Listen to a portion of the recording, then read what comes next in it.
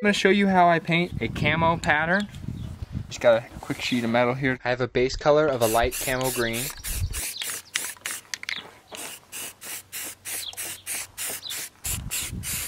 For this next part, I went online and just printed out some leaves, cut them out of cardboard. I got 3 different kinds, 3 different colors, as many as you want. I wouldn't go any less than 3.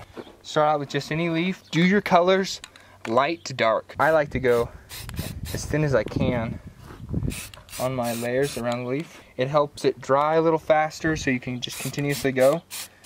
Whenever my cardboard starts getting a little bit just too full of paint, I just take a rag, and just wipe it off. Okay, then I grab my next color, my next leaf.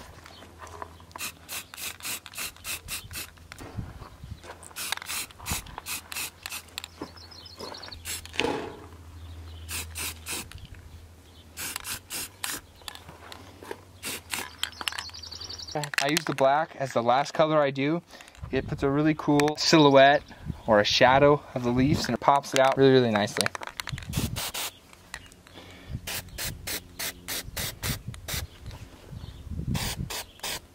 Whenever I get little spots like this where I drag the cardboard over, my finger touches something, I just take the leaf again and I just kind of do that.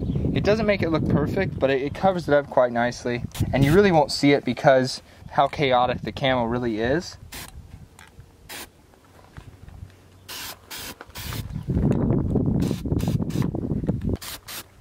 There's little areas that just look like they need just a little more. Just like that. Any color scheme you want to do will work. Any amount of colors.